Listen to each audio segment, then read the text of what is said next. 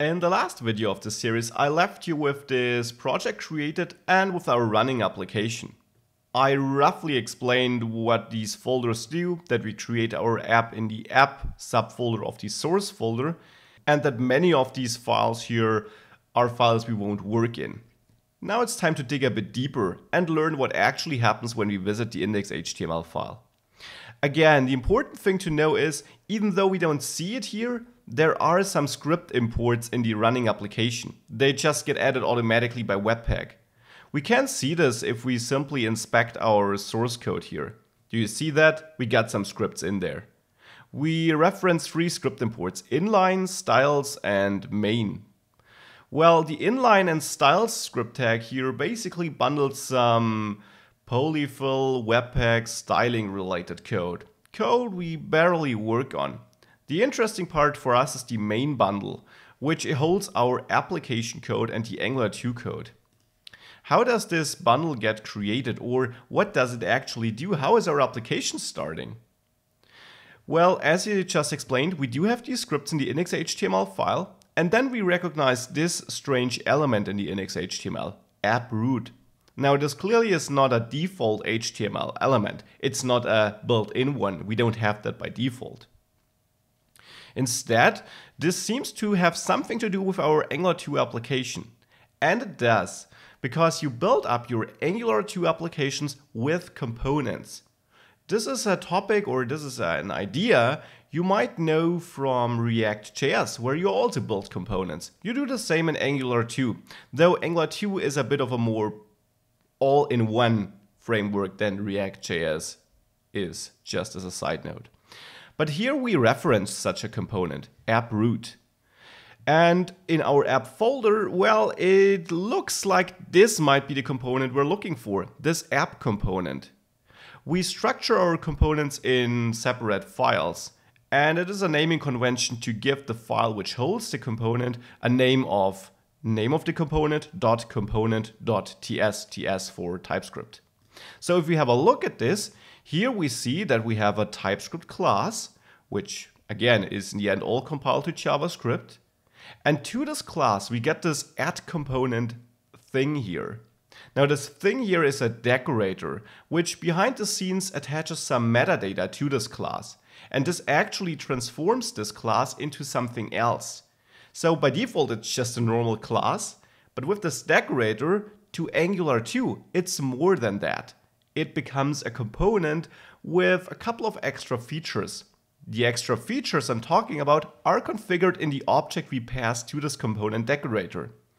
We specify a selector, and this selector, AppRoot, is exactly what we see here in the index.html. So here we specify how we can use this component, how we can add it to our HTML code. The interesting part here is this selector here works like a CSS selector, which means as it is written like this, it selects any element which looks like this. But we're not limited to this. I could also add a hashtag, and now we would select any element, let's say a div, which has an ID of AppRoot. So just like a CSS selector works, you could also use a dot to select by class name. I'm going to revert this, since the convention is to use this element style here for components, but I just want you to realize that you could use any other style here too. So this is the selector. The next thing, template URL, is pretty self-explanatory. It points to the HTML code we want to render when this component is loaded, so the template of this component. In the end, the component is something to display on the page, and we can only display something if we got some HTML code. This code is held in this app component HTML file, to which this template URL property points. And here again we see what we're seeing on this page, a h1 tag with some kind of dynamic data in between. I'll come back to this. The style URLs is the same, but for styles. And here notice we also have an array, because we may reference multiple style sheets. The important thing to realize here is, by default, these styles will only be applied to this component, not application-wide. So if we style h1 tags in this CSS file, only the h1 tags in this template will get styled, not in any other templates. Well, I'm going to remove these style URLs here since I don't want to apply any specific styles. And I'm also going to remove the appcomponent.spec.ts file, since this file is used for unit tests and I won't cover that here. Okay, so we got the basics. This is our component. This is what we see. The question seems to be answered. We have AppRoot here. We load our Angular 2 application. We have AppRoot here. We load this component. It's not that simple. By default, Angular 2 doesn't scan all your components for their selectors and then whenever it finds a selector, use it. And it's good that it doesn't do this, because this would really be a performance hit in bigger applications. Instead, we have to be explicit and tell Angular 2, hey, which component should you have a look at when this application starts? Because what does starts mean? It means that, of course, as I showed before, we have this main bundle.js file which gets injected here. But the thing which actually gets executed first, and that's just something to keep in mind, is the code in this main.ts file. This is the Bootstrap code of an Angular 2 application. This is the code which gets run first, which actually starts our Angular 2 application, which gets it to run. And here we get a couple of imports, including some polyfills, which are managed in this polyfills file. But the important part is the last line here. Here we bootstrap a module, which means we start our Angular 2 application and we pass a module to it. Now we hadn't looked at this module yet, but we will have in a second. For now, it's important to understand this starts the application and we started with an argument, the module we pass here. With that, let's have a look at this module. It's the last file in our app folder, APPMODULE.ts. Angular 2 uses modules to structure more complex applications. In simpler applications like this one, you may very well only use one module, this app module, but in more complex ones, you might have multiple modules. Now this module basically tells Angular 2 which parts does my application have. And with parts, I mean which components, which directives, which is another feature of Angular 2, which pipes, yet another feature, which services, which other modules might I use. That could be built-in modules, or if I were to structure my app with multiple modules, my own modules. So this is how you structure your application. And this is why we load this file when we start the application. Because we have to tell Angular 2, hey, which parts does my application actually have? Now here you will realize in the module file here, we also get a class which has no content in itself, but which also has a decorator. Here, the ng-module decorator. The ng-module decorator also takes a JavaScript object as an argument, and here we configure this root module. Again, the kind of description of our application. We have our declarations area here, which basically holds all directives, components, and pipes our application uses.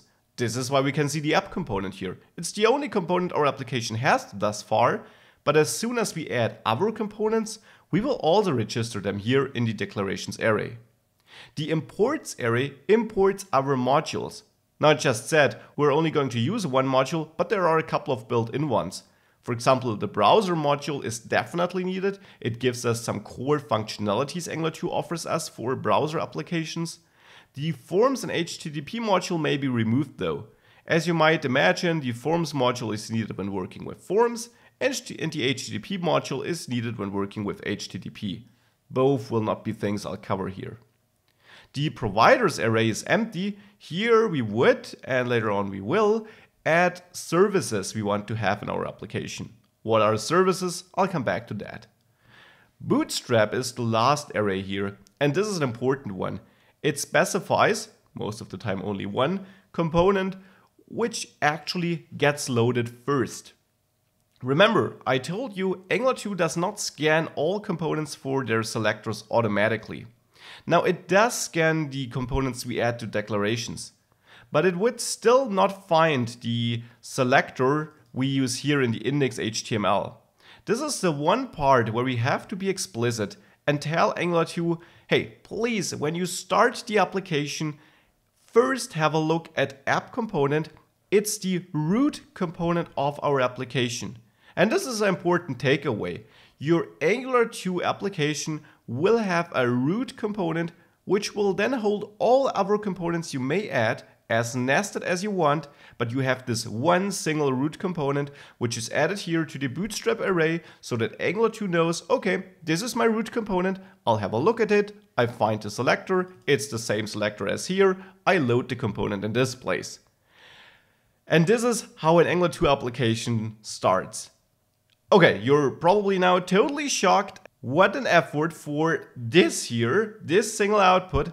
Yep, the startup and the creation of an Angular 2 application really can be a daunting task and really can be overwhelming.